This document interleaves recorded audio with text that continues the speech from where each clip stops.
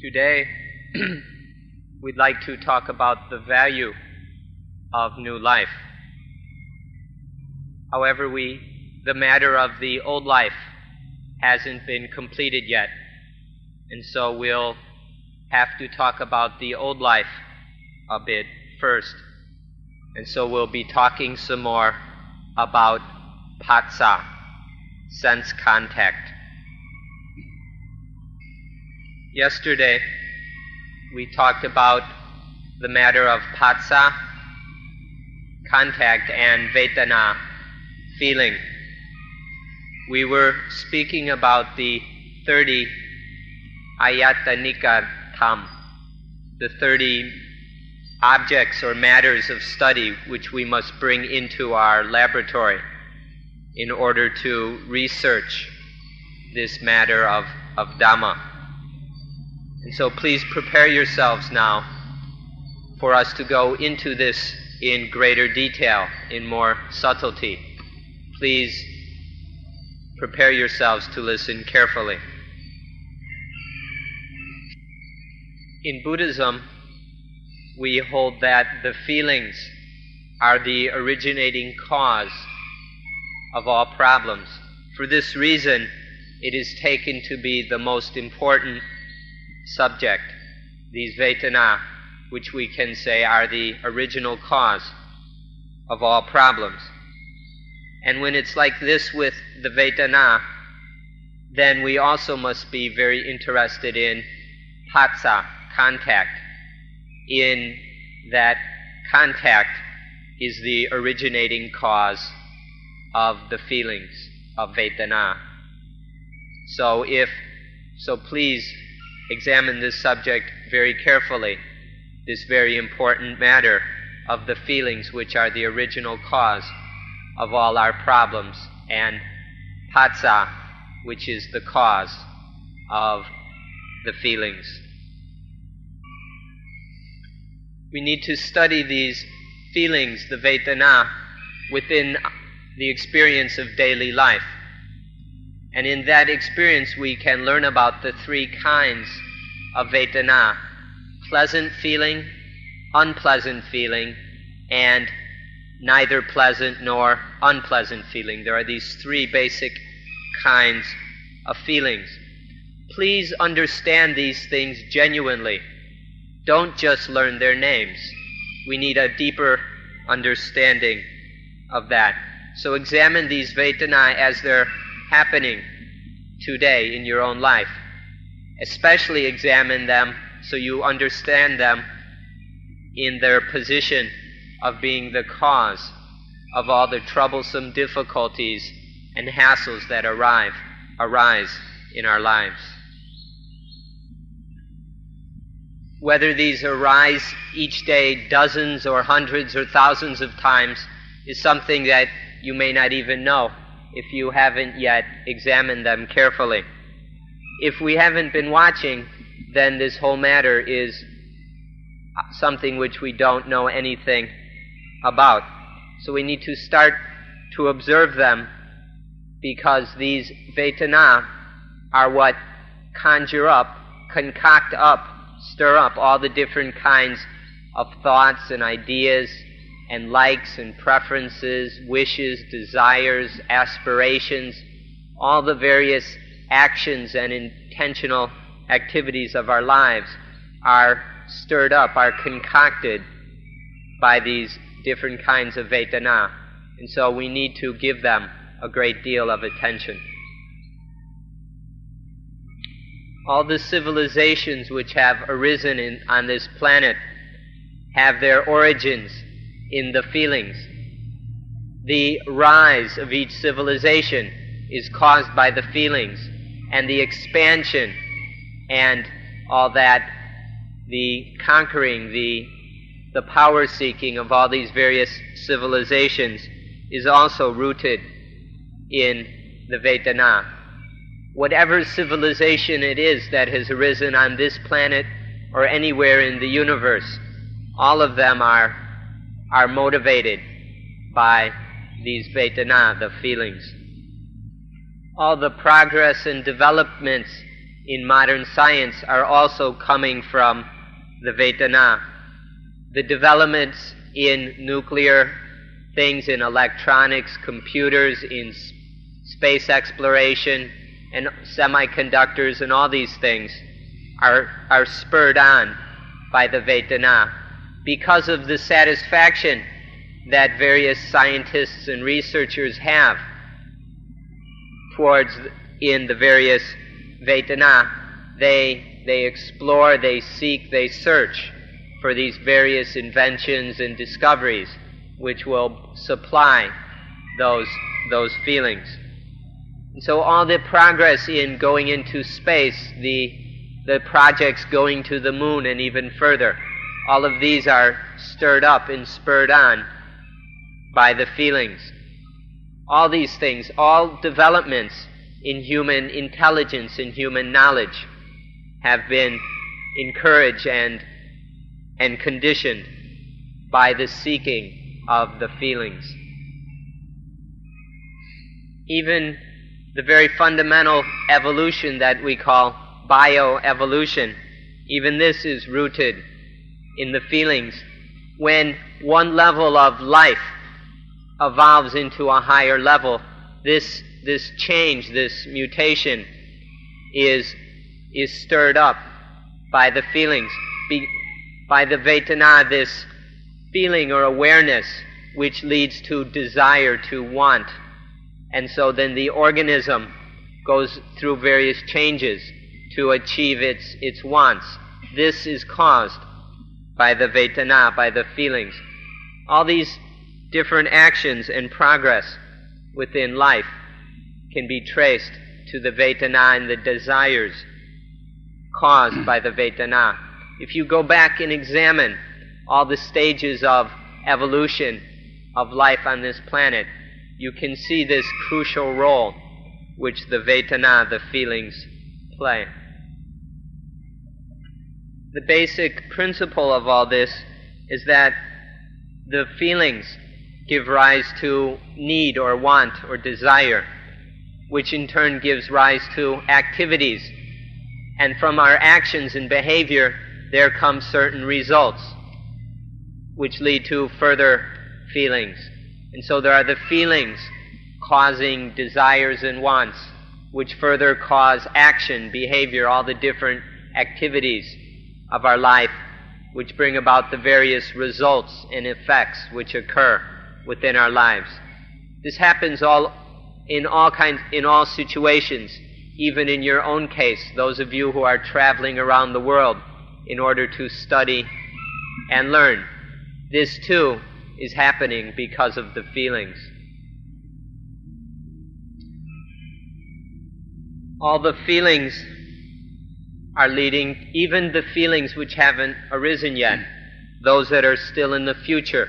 Nonetheless, we can conceive of them, we can hope for them, we can expect them.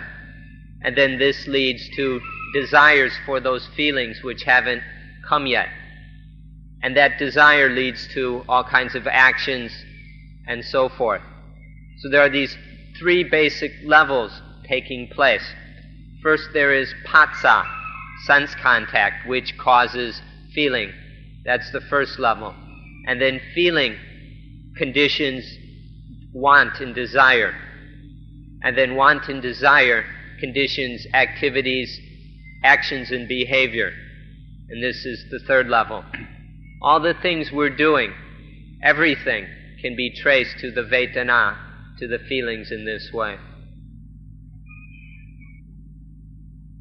The feelings are the basic impulse behind all our movements and all the things we try to do in our lives.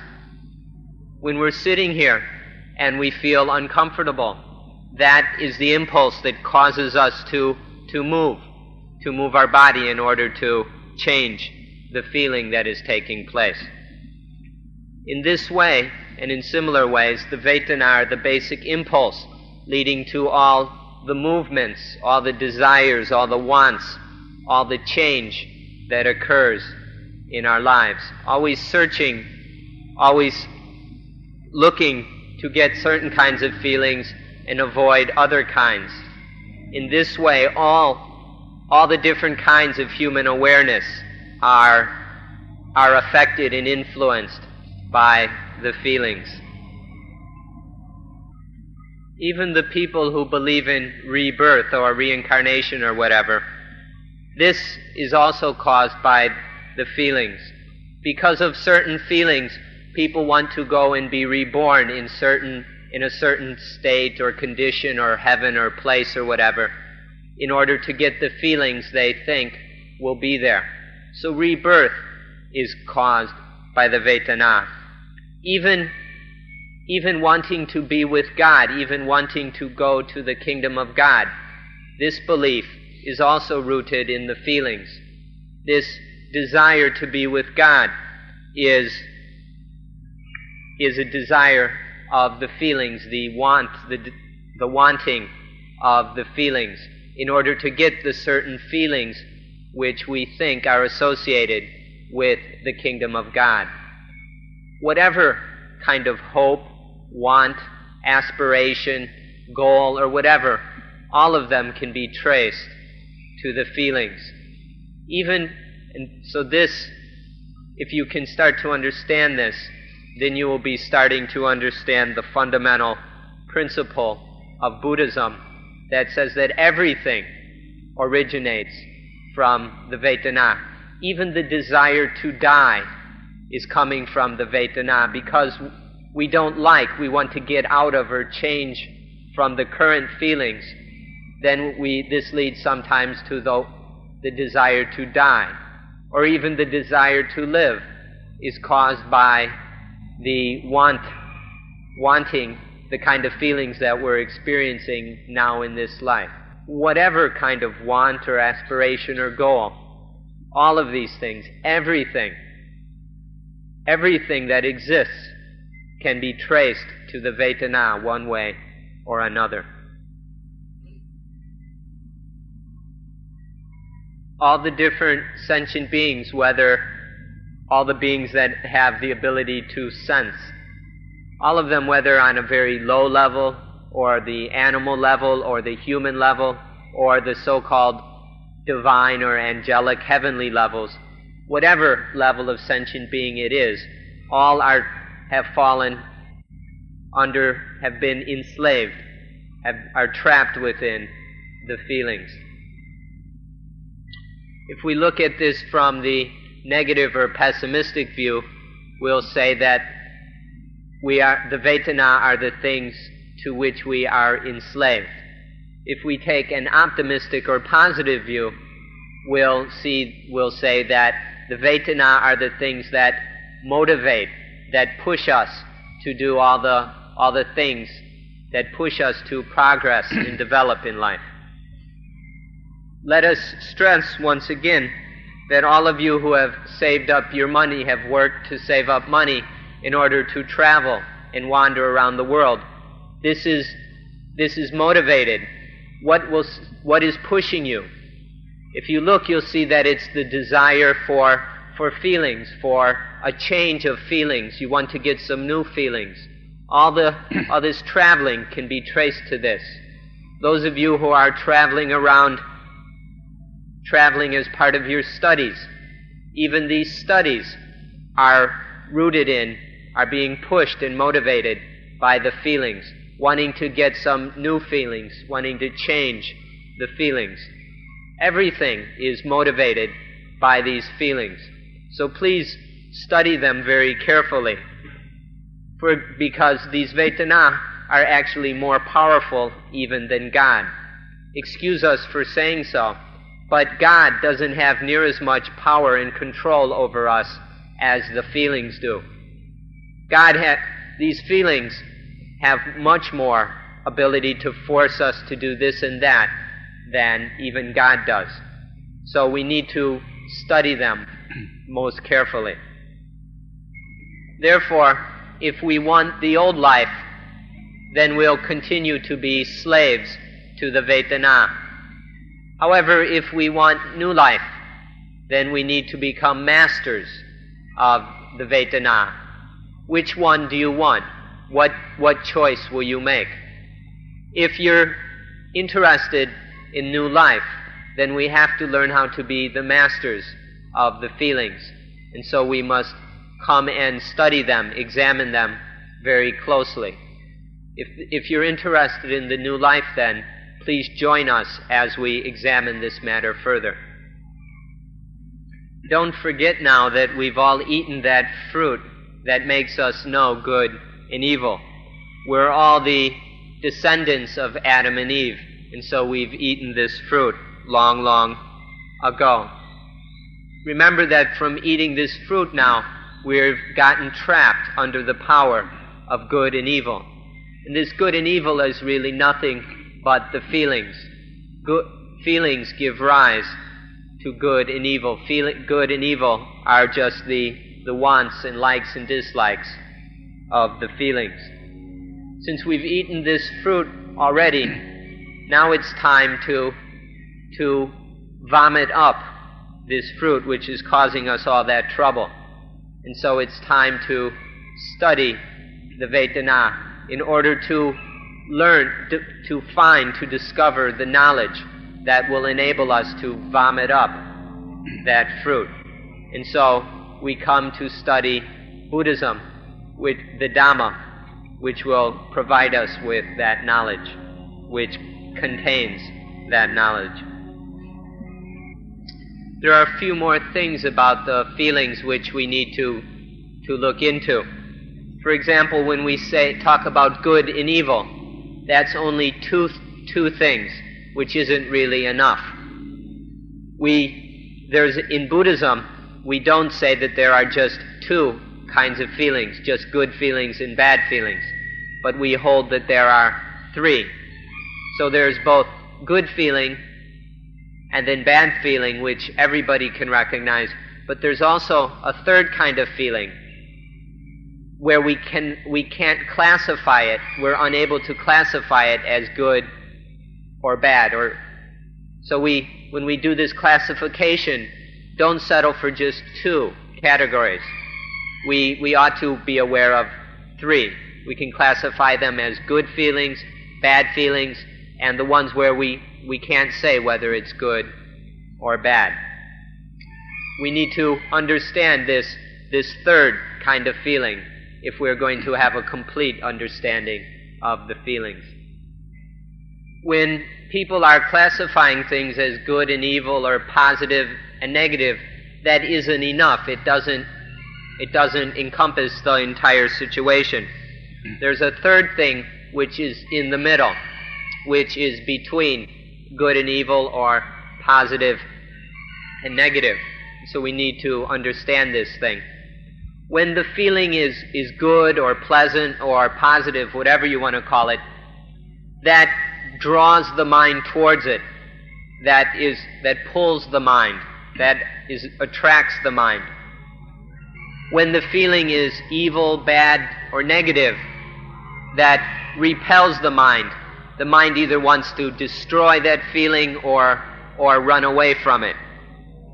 But there's the third feeling, which makes the mind wonder and doubt. It doesn't know whether this is good or bad. And so instead of moving towards it as it does with pleasant, good feelings, or moving away, running away as with the bad feelings, it runs in circles. The mind spins around and around this feeling because it doesn't know what to do. We're not sure exactly what to call this third kind of feeling. We could call it unclassifiable or not yet classifiable or uncertain or whatever. But the point is to understand the effect or the influence it has on the mind. The good, pleasant feelings give rise to what we call raga or lust. The bad feelings cause tosa, anger, hatred. And then that third kind of feeling, that unclassifiable kind, gives rise to what is called moha. Moha is delusion, confusion. Raga, tosa, moha, these are the three defilements, the three things that dirty up and pollute the mind. These three impurities are caused by the different kinds of feelings. The good feelings, the happy feelings, the nice ones, condition raga, lust, or lopa, greed. That's one kind of defilement. The second kind of defilement is conditioned by the bad feelings, and that's where anger and hatred come from. And then that third kind of feeling, which we should call not yet positive or negative. This is a better way to say it than to say between positive and negative. The feeling that is not yet positive, not yet negative. This conditions the defilement of delusion, confusion, moha. All three defilements, the three kinds of defilements, can be traced to the three kinds of feelings. If we don't understand, and so we should study these defilements also, because if we don't understand these three defilements, we won't understand the feelings sufficiently. We should be very careful about using the word between or in the middle. When we say the third kind of, when we said before that the third kind of feeling is between the good ones and the bad ones, that's dangerous. That can lead to misunderstanding. Because usually when we say in the middle, to be in the middle or between good and evil is safe. But this third kind of feeling isn't safe. It's not really in the middle. So instead, we'll use the words not yet classifiable or unclassifiable. We're not exactly sure. We're not that good at English, so we're not sure what English word to use. But we know the Pali word, and we're very expert at the Pali language. The Pali word is Ariya-sacca, Ariya-sacca, which means Vayagata means not yet classified or unable to classify. Not Vayagata, classify or describe. What? Ariya-sacca means unable to categorize, classify, so forth. So we'll use this explanation for that third kind of feeling. Don't think that it's in between the good and the bad, because that won't be a proper way to look at it and will lead to misunderstandings. Now we should understand, if we begin to understand these three kinds of feelings correctly, then it will be very simple to understand the defilements, the kilesa. We can understand all the things that defile and pollute the mind if we understand these three kinds of feelings. The first kind of defilement pulls the mind, attracts the mind. The second kind of defilement is pushing away. And the third kind of defilement is running in circles. These three kinds of defilement are another thing that we need to consider and understand. And this is included in our study of the feelings.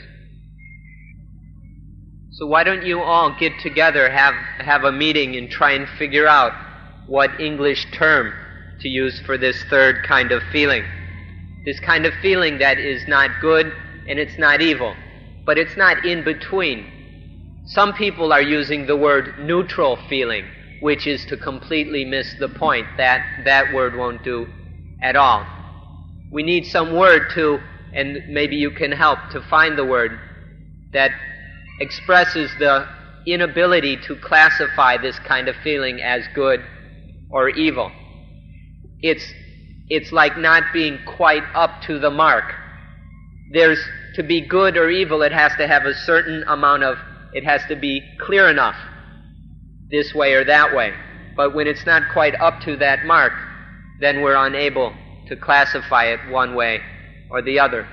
So please get together and find the correct term to use, and then make this term known within academic circles, within the people who are talking about such things, because to talk just in terms of positive and negative or good and evil is too shallow, is too limited in understanding. so you can all help to correct this limitation. The thing which we need, which we require, is not between these feelings or caught up in them, but it's above them, it's beyond them. We can say that it's ultra-mundane.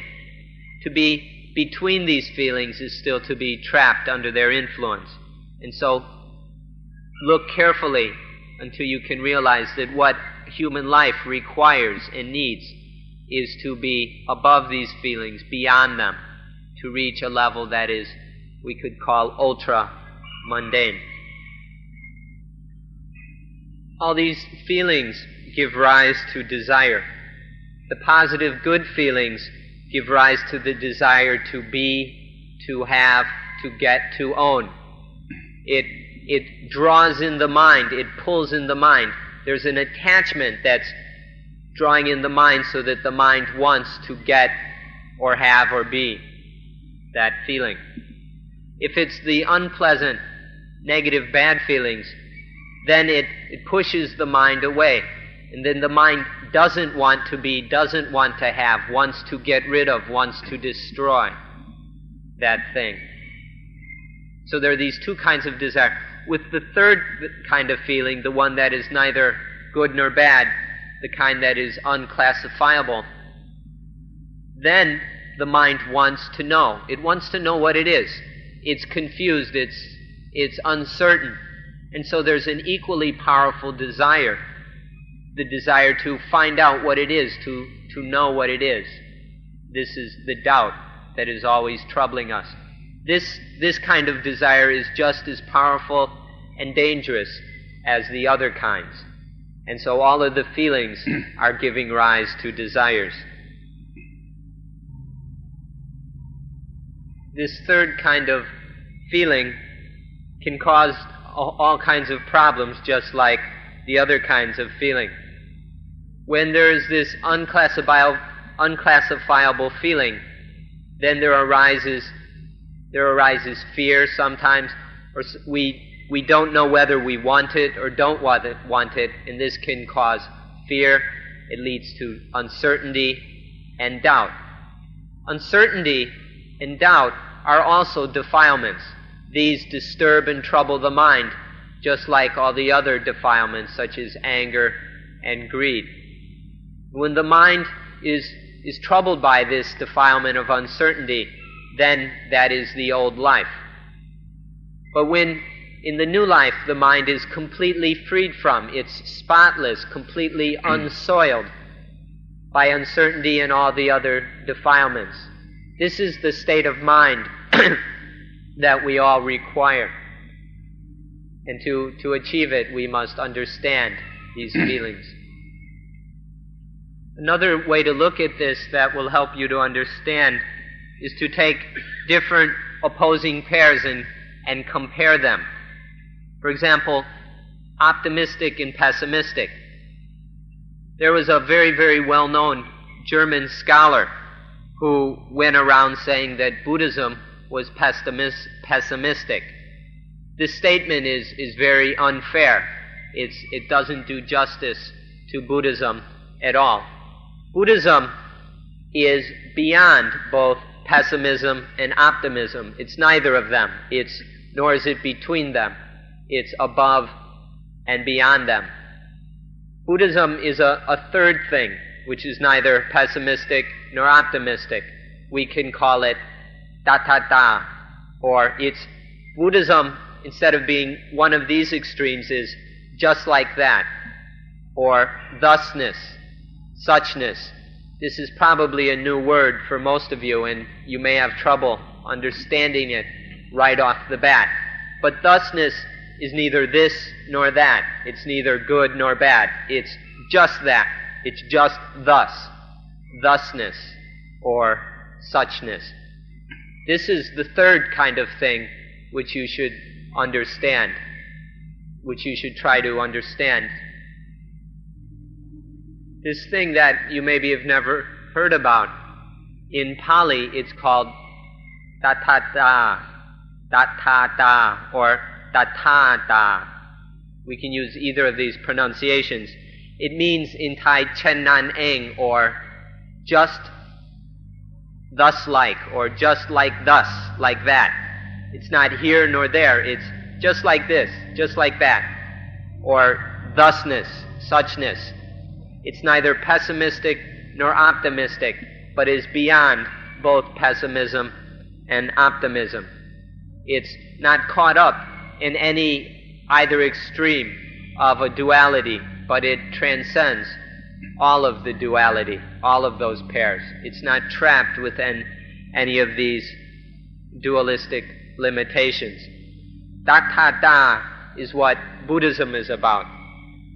The person who fully realizes, fully penetrates the truth, the reality of Tathata is called an Arahant, one who has completely gone beyond all defilement, one who is completely free of all defilement. Another word for this is a perfectly enlightened being, or a perfected human being. This is the Arahant, the one who has fully realized the state of thusness, the condition of being just thus. This is what Buddhism is about.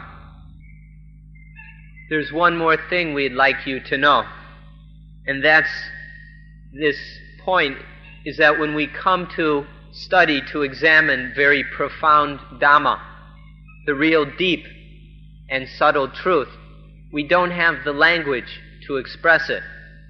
When we want to come to talking about this Dhamma, this very profound thing, all the normal vocabularies that people are using don't have words for these things, because ordinary people aren't interested in profound truth. So in all the vocabularies and languages that people are using, we don't have the words to talk about this thing, tathata. Tathata is the most profound truth, but we don't know how to express it. When we say in Thai, chen nan eng, chen means like, nan is that, eng is just or merely. So we could say that tathata means just like that. But this isn't right, because we're using that. And that is the opposite of this.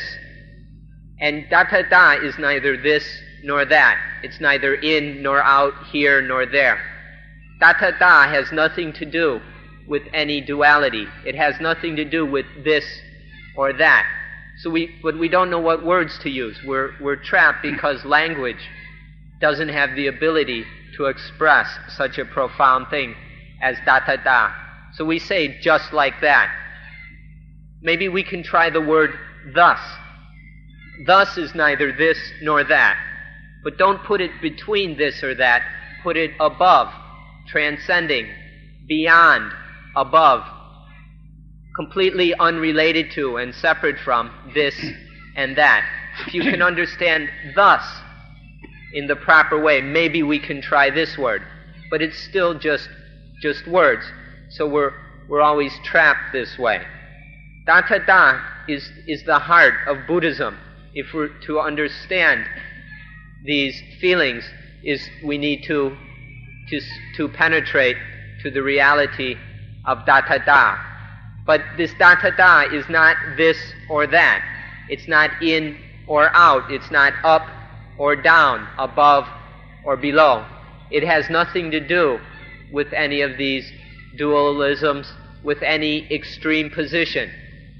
As soon as we think it's this or that, we haven't seen tathata.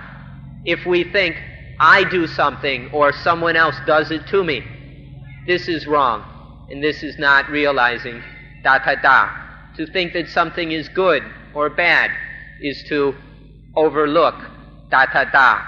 Tathata has nothing to do with this or that, in or out, up or down, good or bad, me or you. Tathata is just thus, the state that is purely thus or such, completely above, beyond all duality. This is the heart of Buddhism, but we're stuck. We don't quite know what words to use. But if we can understand this reality of tathata, of thusness, of suchness, then we can get to the bottom of the feelings. However, there's maybe one word that can help us here. Tathata, what we're talking about, is neither positive or negative. It has nothing to do with all the dualities. We've got one word that can help us to understand what we mean here, and that word is sunyata. Sunyata. Sunyata means void, void or voidness. This word can help us to understand, if we can understand what voidness means. Unfortunately now, most people take void to be a negative or pessimistic thing. They get carried away and jump on this word right away and start judging it as pessimistic. But void has nothing to do with optimism or pessimism, good nor bad, negative or positive. It's neither this nor that. It's void, completely void and empty of all these dualities. It has no dimension. Sunyata has no dimension, so it cannot be this or that, in or out, up or down. It's completely dimensionless. It's void. It's void. So this word sunyata, if we try to understand it with an open mind, can help us to understand. If we can keep ourselves directed towards the ultimate goal of human life, then we will realize void or sunyata. But it's very, very difficult to convince people that this is what we need, that this is what we require. It's very, very difficult to get people interested in sunyata, especially children. Children, they're not interested in void. They want things that are happy and nice and fun and all that. Even adults are not very interested in sunyata. All they want are the positive, the good, and all that. But sunyata is what we really need. It's above or beyond all that negative and positive, the good and bad, the up and the down, the wrong and the right. All those dualisms, all those pairs that are keeping us trapped and in suffering. All the feelings, the vedana, are drawing us into these conditions of good and bad, whether it's the happy feelings or the unhappy feelings or those uncertain, unclassifiable feelings. They're always pulling us into duality, getting us confused in, caught up in, and thereby tormented by duality. And so the goal of life is to transcend all that, to be above it, beyond it, free of it, to be void of all that duality. This is sunyata. This is the goal of our lives. If we can realize, if we can understand and realize this goal, then we will be able to completely control all the feelings. When the mind is void of all that, the feelings have no power and influence over that mind. All of you now who are world travelers, students, traveling around the world, what are you looking for? Are you looking for voidness or for utmost positivism? Are you looking for the highest kind of the positive, of the highest good, the supreme good? Or are you looking for voidness? What is it you want? What is the object of all your travels and searches? And can you see the difference between these two things? If what we're after is voidness, then we'll be looking for something that is neither utmost positiveness or negative in any way. Something that is neither right nor wrong, good nor bad, desirable or undesirable. All these likable, unlikable, and all these dualistic things. Voidness is not trapped within any of that. If we use the word tathata, which includes just like that, then we're still limited by this word that, because it's neither that nor this. It's neither this or other. It's not other than that or other than this. It's just, you can't use any of these words. It's very difficult. But if we can realize what we mean by sunyata, voidness, void of all those dualisms, this is the supreme freedom. This is the highest, the most perfect independence, is sunyata. If we can understand and realize, penetrate to this feeling of sunyata, the feeling of sunyata, then all the other kinds of feelings, the positive, negative, and who knows what kind of feelings, will not be a problem anymore. Freedom and independence are within voidness. When we understand this freedom of voidness, then we can understand nibbana, the goal of Buddhist practice. But now we're all stuck. We're all stuck on positivism. So when we hear da, we attach to that. Or then when we hear not that, then we attach to other. And we hear not other, and we attach to this. Because we're so stuck in positivism. But if with sunyata is neither this nor that, neither self nor other, up nor down, right or left, good or bad, right or wrong, positive or negative. Sunyata is nothing dualistic. Sunyata is free, it's void, it's independent. This is the highest state that the mind can realize. This sunyata, this freedom, this independence, when it's perfect, when there's no attaching to this or that, positive or negative or any of that, then the mind is void, and then the mind realizes nibbana. Nibbana is the ultimate goal of Dhamma in Buddhism. The Buddha said that nibbanang paramang sunyang. Nibbana is the supreme void. Nibbana is the utmost voidness. This is the ultimate goal of the study and practice of Dhamma within Buddhism. You need to be very careful that you don't confuse voidness with nihilism. Some people say that this teaching is nihilistic, which is a completely wrong understanding. Voidness has nothing to do with nihilism, but because although things are void, there are still things there. There is still something taking place.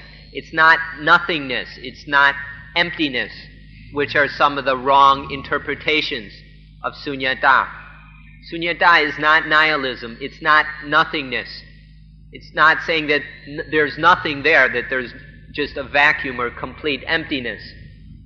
Voidness means that there are things. There are things that need to be done. There are relationships. There are interactions, connections. There's all these things, but it's void. It's void of good and bad, right and wrong, up and down, left and right, this and that, in and out. But there are still things there. It has nothing to do with nothingness. It doesn't have anything to do with emptiness. So please don't misunderstand sunyata as some have done. It has nothing to do with nihilism at all. Now that we understand voidness, sunyata, let's go back and take another look at the feelings. These feelings, when they arise, are void. They're neither I nor mine, self nor soul. They're not atta or auto or atman or spirit or self or any of those things. They're not individual or personal. They're just feelings. They're not I or mine. But excuse us for saying so, but we're all ignorant. We're very foolish, sometimes even stupid, and we don't understand things correctly. So when there is contact, patsa, in the presence, if there is ignorance at contact, then there will be ignorant feeling. And then we get caught up in the positiveness or negativeness or the uncertain, whether it's positive or negative.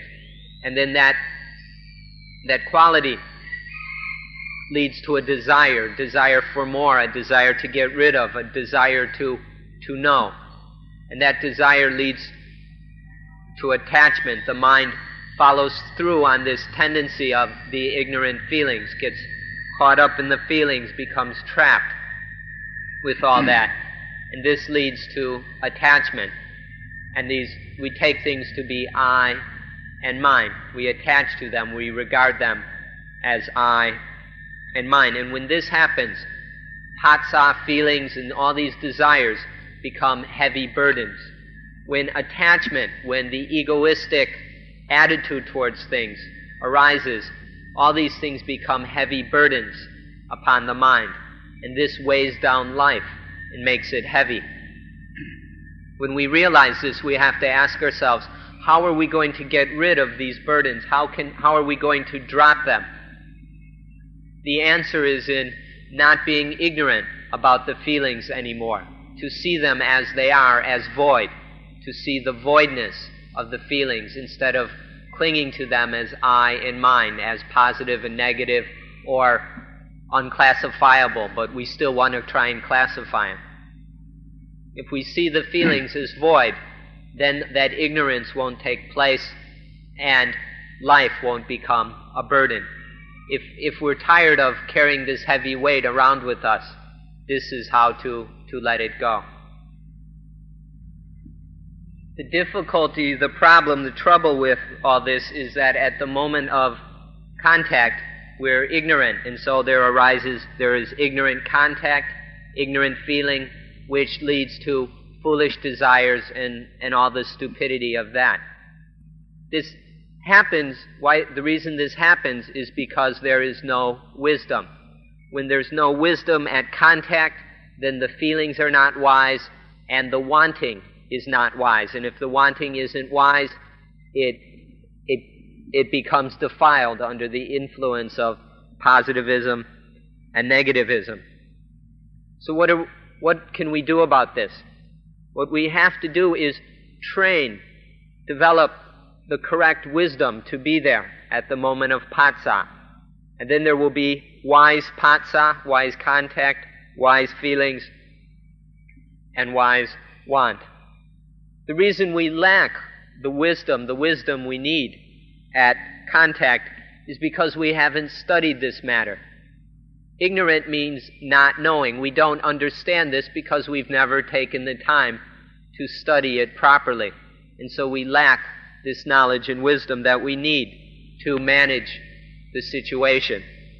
And so we have to then turn to studying these things properly. We need what is called meditation, or we prefer mental development. If we develop the mind correctly through using the power of concentration, then it is possible to develop the necessary wisdom that needs to be there at the moment of contact. So through correct Buddhist meditation, there will arise the wisdom that allows us to govern the contact so that only wise feelings and wise want arises. But another part of the problem is that even if there is some wisdom, often the wisdom isn't there where it's needed. It's not right there at the moment of contact. It's too late. It misses the mark. And this is because sati, mindfulness, is missing. And so this is why we practice mindfulness of breathing. If we practice mindfulness of breathing as the Buddha taught, then sati, mindfulness, will be quick enough, fast enough, agile enough, expert enough to transport wisdom to the contact. So through mental development, we train wisdom and mindfulness. And then there's enough wisdom and mindfulness is quick enough to bring wisdom right there at the moment of contact. And that will prevent, and then there's no ignorance. If there's no wisdom, then there must be ignorance. But if there is enough wisdom on time, then the contact will be wise. And it won't get caught up in positivism, in negativism. It won't become a basis for attachment. So there are at least 4 things then that we need to have. We've already mentioned sati, mindfulness, and wisdom, panya. These are 2, but there are 2 others that make up a set of 4 things that are needed to make sure that phassa never turns into any problems or hassles. So first there must be sati, mindfulness, to transport wisdom to the contact. And then that wisdom becomes attentiveness that oversees, that guards over the situation and doesn't allow anything to go wrong. And then samadhi, the power and energy of a mind that has been collected and focused. These 4 factors, mindfulness, wisdom, attentiveness, and concentration, work together to oversee, to guard over the contact, and then the feelings, and then the wanting that arises from the feelings. And all of these will be correct. They won't fall under the influence of good and evil or uncertainty of whether it's good or evil. Those problems won't occur. The mind can remain void and free. And so phassa will not turn into suffering, and the old life will not trouble us anymore. We'll do this in a very easy way, so that it's a very simple way, so that it's easy to remember. It's like we have 4 friends. There are 4 people who are our very, very best friends. The first friend is mindfulness. The second friend is intuitive wisdom, panya. The third friend is attentiveness, sampajanya. And the fourth friend is concentration, samadhi. These are our 4 best friends: sati, panya, sampajanya, samadhi, or mindfulness, wisdom, attentiveness, and concentration. Whenever any situation arises, and by this we mean the very moment of contact, it's a very specific moment. At that moment of contact, when it arises, then our friend mindfulness runs and gets our second friend, wisdom. Mindfulness runs and gets wisdom and brings wisdom here. And then once wisdom gets to the contact, wisdom changes, transforms into attentiveness. And attentiveness guards over, watches over, oversees the contact. If attentiveness doesn't have enough strength and power, then the fourth friend, concentration, helps, gives enough power and energy to do the work that needs to be done.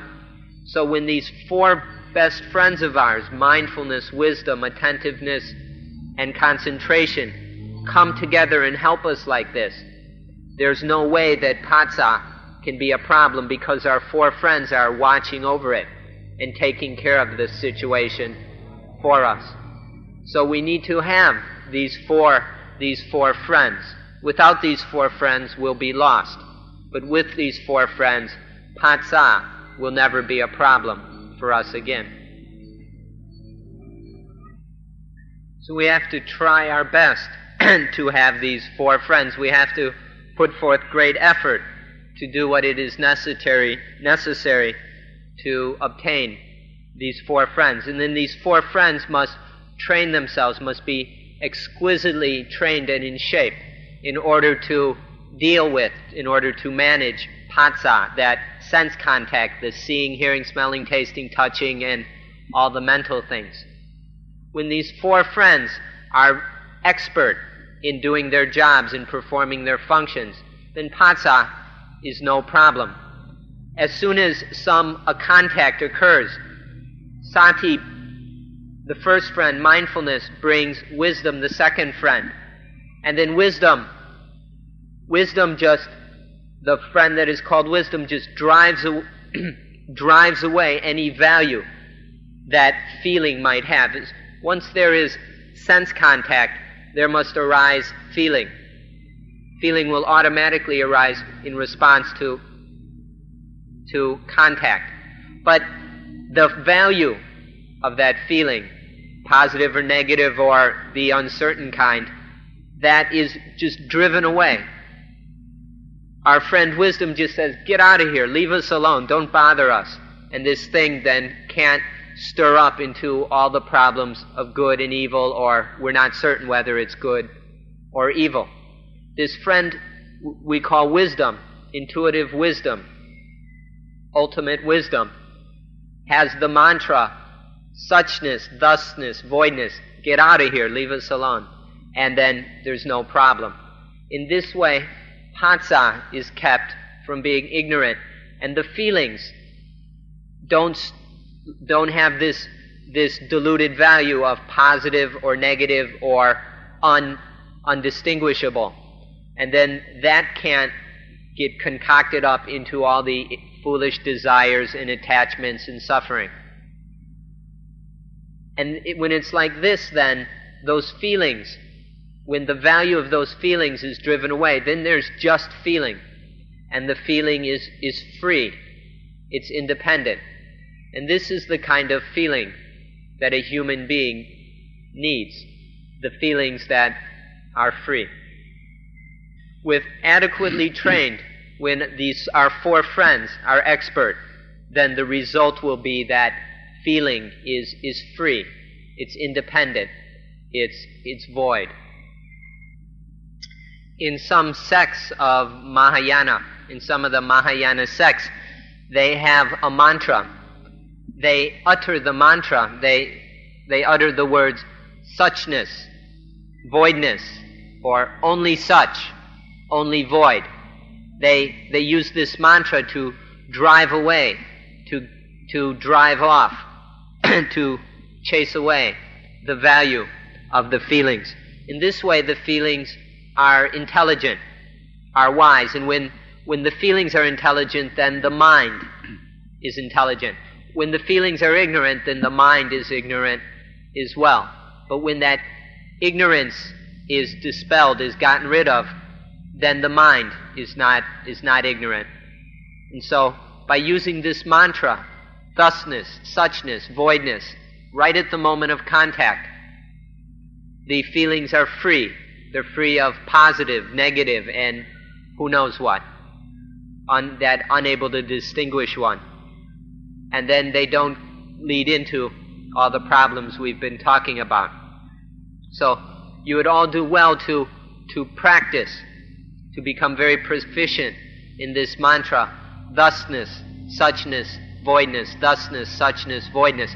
Say it over and over again until you're so skillful and fluent with this mantra that at every contact, this mantra arises automatically and drives away any value that Vedana might have. And then those feelings are wise and intelligent. The mind remains wise and free. This friend of ours, wisdom, comes and says, thusness, voidness, suchness. Every time it comes, it brings these words and keeps Vedana from being ignorant. Whenever there's the experience, then mindfulness brings our friend wisdom. And then wisdom prevents the feelings from being ignorant. Without wisdom, we have the tendency to turn feelings into good and bad and who knows what, positive and negative, likable and dislikable, lovable and hateful and all that. But when there is wisdom there, wisdom just says thusness, suchness, voidness, and doesn't give any opportunity for foolish feeling to occur. And then when the foolish feeling doesn't happen, then there isn't foolish want. This foolish want, when there's no foolish want, then there's no desire. Or in Pali we use the word tanha. Tanha, I prefer the word craving. Craving is always foolish and ignorant. It's blind desire, blind want. And so when there's no foolish desire, there's none of this craving. And then craving doesn't drag the mind along after that desire and get into all kinds of trouble. So when wisdom, our friend Panya, comes in and says suchness, voidness, there's no opportunity for the value of positivism and negativism and uncertainty to arise. And then there's no danha. Whenever there's foolish feeling, then there arises danha in some form or another, wanting to get rid of, or running around in circles in confusion. But through wisdom, there's no danha. Instead, there can be wise feeling and then wise want. There's a very important distinction which many people fail to realize between craving, blind desire, and wise want. When want is wise, it's not selfish, it's just wanting what we need, wanting to be free of the defilements, wanting to be free of foolish want, wanting to end suffering. This is wise want, and it doesn't cause any problems. But when wanting is foolish, is ignorant, is blind, then we call it craving, and that leads to attachment and drags the mind into all kinds of suffering. So we need to do what is necessary to have wisdom at the moment of experience, of sense contact. But nowadays we don't have any mindfulness, we don't have any wisdom, we don't have any attentiveness, and we don't have any concentration. So contact is foolish, the feelings are stupid, and there's all kind of blind craving and desire. And the result is we suffer. So let's train ourselves, train these four friends, so that there will be wisdom strong enough, quick enough, right there where it's needed to keep everything wise and clean and pure and cool. When we have these four best friends that a human being can have, when we have these four very best friends that are strong enough, quick enough, proficient enough, fast enough, expert enough, then patsa, then we can control, we can regulate, we can manage patsa. And then we can manage the feelings. And then when we can manage the feelings, when we can control the feelings, we can manage everything. Earlier we said that everything has its source, its origin in the feelings. Everything, with no exception. All the things that happen in our lives, these are grounded, are rooted in the feelings. When we can manage, when we can control these feelings, then we can control everything, and nothing will be a problem for us. Excuse us when we speak directly like we've been doing. Please don't take it as an insult or as as if we're putting you down. But when we say that, because we want to tell you that if we can regulate, control the feelings, then we can control God. God is able to make all kinds of things happen that we don't want. But when we can manage the feelings, we can manage everything. And then we can manage God. God won't be able to cause anything that we don't want. This is possible when we can manage the feelings. So please find these four best friends that a human being can have, in order that you can control the feelings and control everything, even God.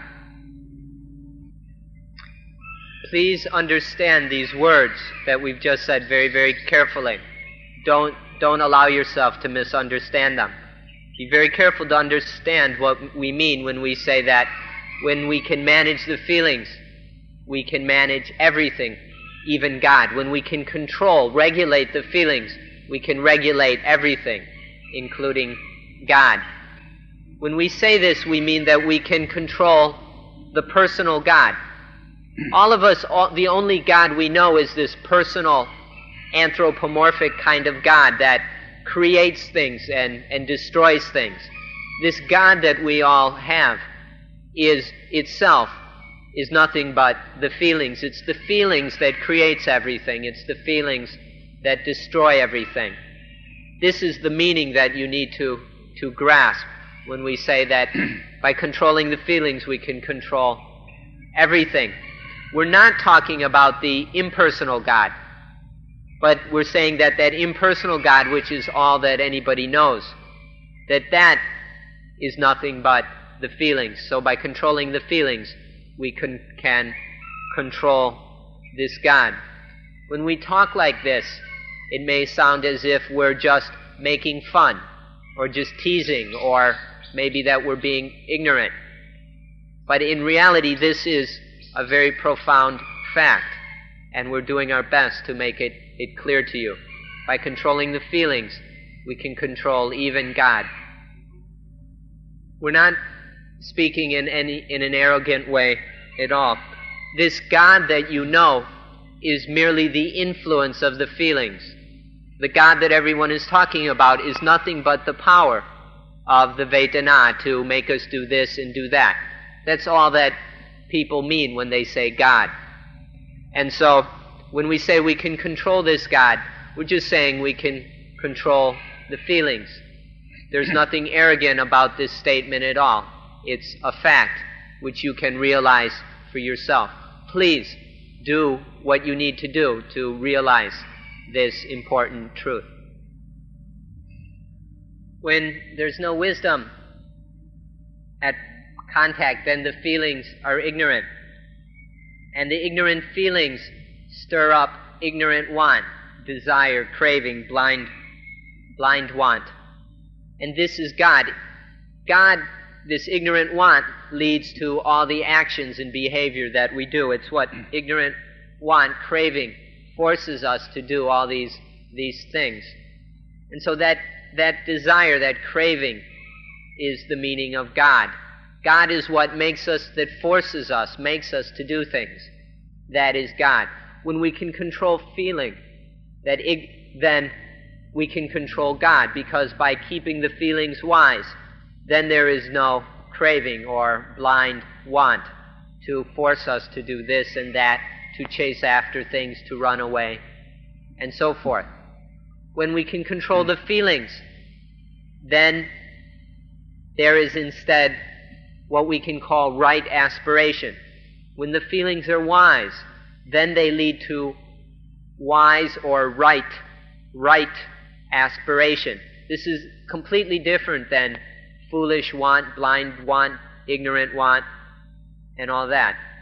Right aspiration is to know what needs to be done, and just to do what needs to be done. And there's no foolishness or blindness involved in that. So this is how we can control God, that God of danha, of craving, that makes us do this and that. We can control it by being wise at the feelings, and then there will be only wise aspiration.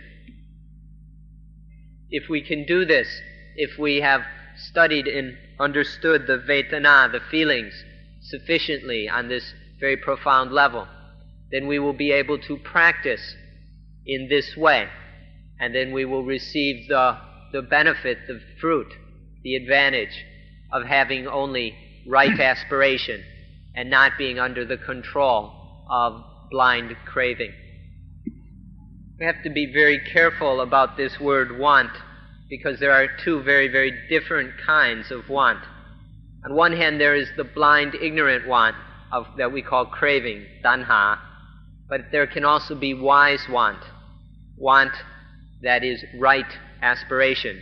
These two kinds of want are more different than black and white, and so be very careful to notice the difference. When there is ignorant feeling, the mind gets caught up in the values of those ignorant feelings, and there arises blind want. And then that ignorant God goes berserk, trying to make us do all kinds of things which we really don't need to do, because they always bring us suffering.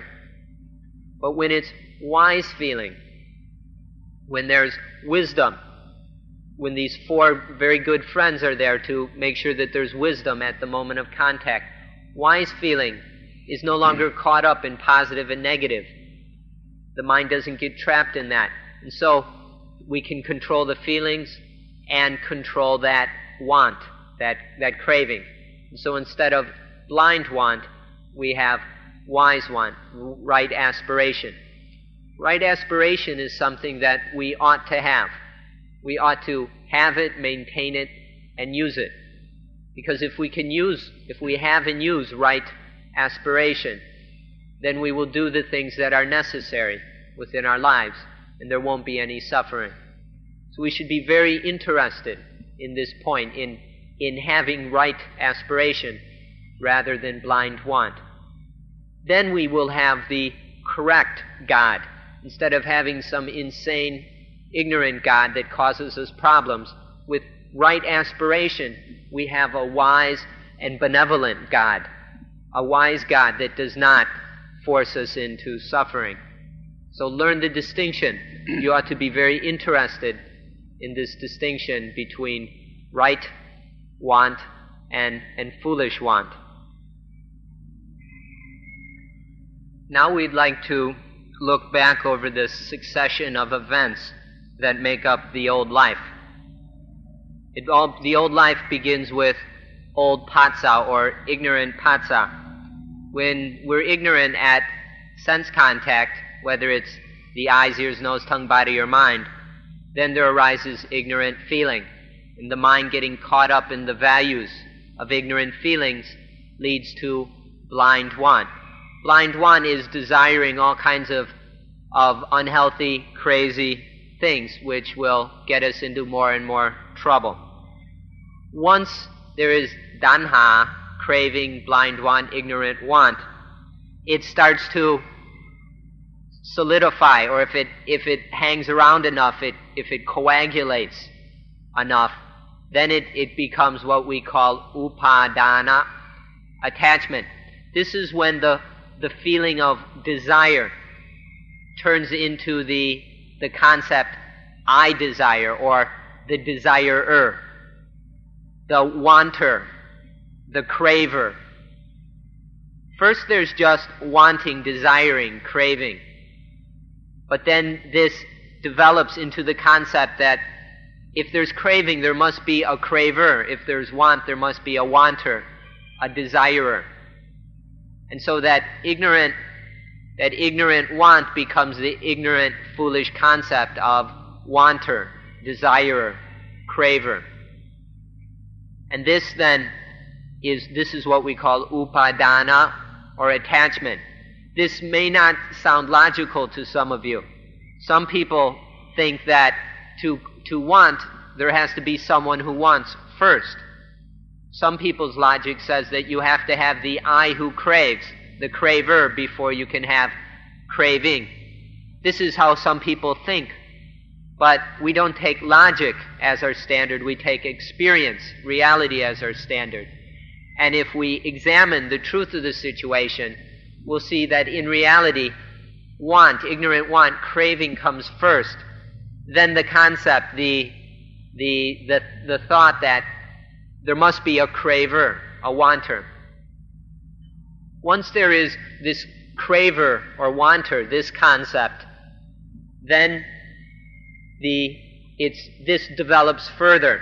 The mind goes further astray, gets more caught up in this ignorant delusion, and it's the ego, the I, is growing, or the self begins to exist. In Pali we call this bhava, or in the Thai pronunciation, bhava is this ignorant illusion of self. Now, for many of us, we still believe in this self. But if we have been understanding how the ignorant feelings turn into the ignorant desires, into the ignorant craver, we see that this is all a series of illusions, of mistaken identities. And so when the self begins to exist, this is just a further misconception, a misunderstanding. But it's what's going through the mind, and we take it to be real. because we haven't compared what's in the thought in the mind with the reality of what's taking place. Once the self exists, then that self, it's ready to enter the playing field, to run out onto the field. And then when it's ready, it's on deck, like a baseball player, and then it's born. It comes up to the bat, it goes out onto the field and gets beat up in some nasty football game and gets caught up in all kinds of suffering. This is what happens. This is how the old life works. This series of events: ignorant contact, ignorant feeling, ignorant desire, attachment, existence, and then the birth of the self. Not the birth of the body, the birth of the ego within the mind. And then it runs out on the playing field. As it is born, it runs out on the playing field and gets caught up in all that chaos and suffering. This is how it works. You can see the progression of events as the mind gets further lost in this illusion. You can see how that ignorant, there's that ignorant craving, that ignorant desire. This is like breeding or mating between two animals. That ignorant desire, that sexual desire. And then this leads to the thought of the craver, the concept of the desirer. This is like conception, when the sperm and the ovum, when the sperm fertilizes the ovum, then you have conception. And then the fertilized egg gestates, and existence, pawa, which comes out of that attachment. Pawa is like gestation. The embryo is growing in the womb. And then, as this embryo grows in the womb, it's full-born, it's full-grown, or it's fully developed to be born onto the playing field of life. This is all happening in the mind. It's the self is developing. It's the self that is born. And it all began with ignorant contact leading to ignorant feeling. This is what the old life is like. If we've seen the suffering involved in this old life and we'd like to be free of it, then we have to understand this succession of events that gives rise to the birth of the ego, of the great I am. If we can understand this, then we'll have the knowledge we need to get free of that old life. So when it's the old life, there's ignorant feeling, ignorant want, ignorant attachment. Attachment is always ignorant. And then existence and birth. The ego is born. There's the I, egoism, selfishness is born. And this always leads to suffering, to dukkha. But in the new life, it doesn't happen that way. There's feeling is kept under control. Feeling remains wise. And so feeling only leads to wise aspiration. And wise aspiration doesn't turn into attachment. Wise aspiration, it just stops there. It stops with wise feeling and wise aspiration. That's enough. We don't need any more than that. We don't need the attachment. We don't need that egoism and selfishness and the birth of the ego where it runs out on the playing field to get beat up. We don't need any of that. It just stops there at wise feeling and wise aspiration. This is the new life. When there's sufficient knowledge to control vedana, to oversee the contact, the sense experience, then the feelings don't get lost in the values of positive, negative, and uncertainty. And then it's free. In the old life, its ignorant feeling is always leading to the birth of the ego, to the birth of the self, to I, to me, to mine, and all of that. And every time that this egoistic birth takes place, there will be suffering. It can happen tens, hundreds, thousands of times in a day. and every time it happens, it's suffering. That's the old life of ego birth, of pain, of sorrow, of suffering. But in the new life, it just stops with wise feeling and wise aspiration, and there's no ego. Ego, self, and all that illusion isn't conjured up, isn't stirred up. There's no ego birth, there's no selfishness. There's none of these crazy thoughts about I and me and mine and all the selfishness that comes from that. And so that life is free. It's peaceful. It's wise. There's no problems. The old life is always leading to ego and to suffering. But the new life, because of wisdom, is free. It's calm, it's peaceful, and it's cool. It's free of all that birth. The old life, when there's all that birth, it becomes, when there's birth, there's anything that is born has to get old, it gets sick, and it eventually dies. But in the new life, there's no birth, so there's no getting old, there's no getting sick, and there's no death. The new life is free of birth, aging, illness, and death. The old life is trapped within these worldly conditions, but the new life is free of all that. This is the meaning of Nibbana, the supreme thing, the highest goal in Buddhism. In the new life, we can realize Nibbana. There is total freedom from birth, aging, illness, and death. We hope that you are interested in this new life that is not trapped under birth, aging, illness, and death, and all the suffering that they bring.